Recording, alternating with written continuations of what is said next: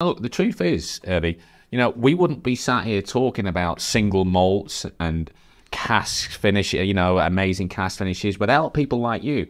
And then that's the truth of the matter. The big distillers, we've talked about this many a times before, they were big alcohol producers, producing spirit to sell to blenders, mass.